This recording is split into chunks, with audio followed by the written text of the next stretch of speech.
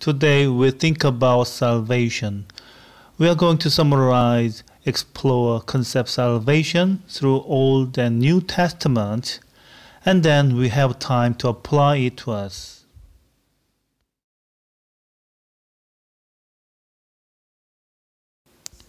We can outline the concept of salvation as the act or state of deliverance from harm or peril, whether that danger be physical or spiritual, temporal or eternal. In the Old Testament, the idea of material safety, deliverance from enemies, and victory come to the fore, although ideas such as salvation from the penalty of sin are not totally lacking. God saved Yasa, the Israelite, from various oppressions. Exodus 14:30. That day, the Lord saved Israel from the hands of the Egyptians, and Israel saw the Egyptians lying dead on the shore. The nouns related to Hebrew Yasa have a wide range of meanings: prosperity, safety, and the reversal of negative circumstances, Yeshua. 1 Samuel 2:1. And Hannah prayed and said, "My heart rejoices in the Lord, mine horn is exalted in the Lord. My mouth is enraged over mine enemies, because I rejoice in thy salvation." Deliverance and vindication, Yeshua. Job 13:16. He also shall be my salvation, for hypocrite shall not come before him. Military victory, Yesah. Psalm 18:2.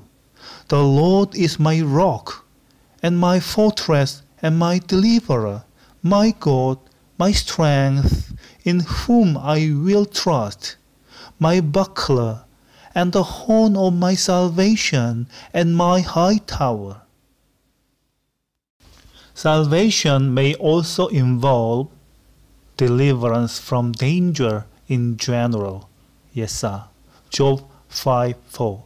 His children are far from safety, and they are crushed in the gate, neither is there any to deliver them. Deliverance from exile, Teshua. Isaiah 45:17. But Israel shall be saved in the Lord with an everlasting salvation. Ye shall not be ashamed, nor confounded world without end. Deliverance from blood guilt, Teshua. Psalm 51:14. Deliver me from blood guiltiness, O God, thou God of my salvation, and my tongue shall sing aloud of thy righteousness.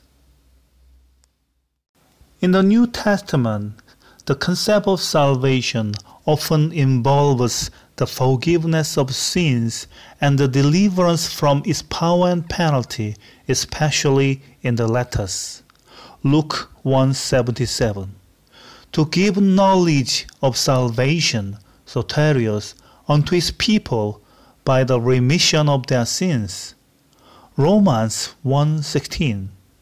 For I am not ashamed of the gospel of Christ, for it is the power of God unto salvation, soterios, to every one that believeth, to the Jew first, and also to the Greek.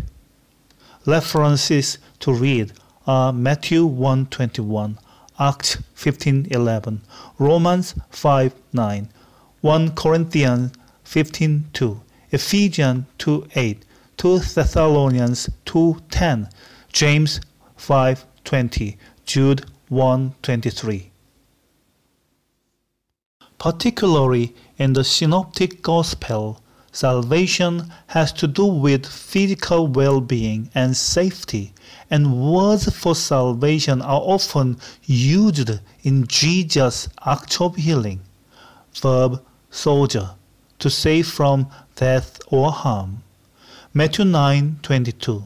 But Jesus turned him about, and when he saw her, he said, Daughter, be of good comfort, thy faith has made thee whole. Sozo.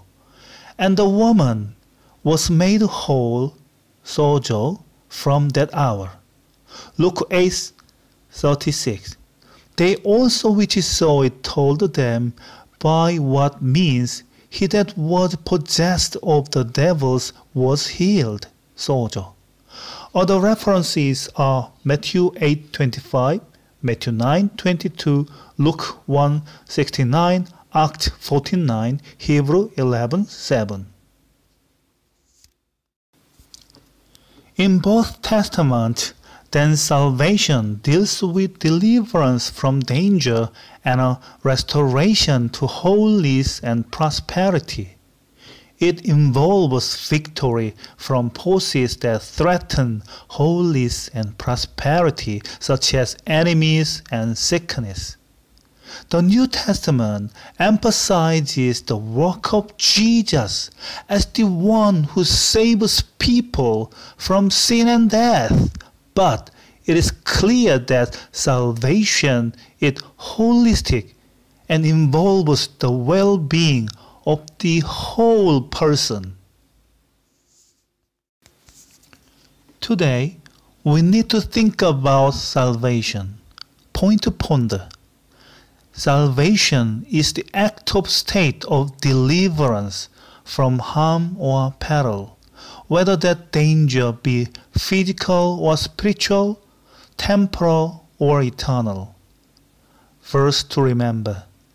She will bear a son, and you shall call his name Jesus, for he will save his people from their sins.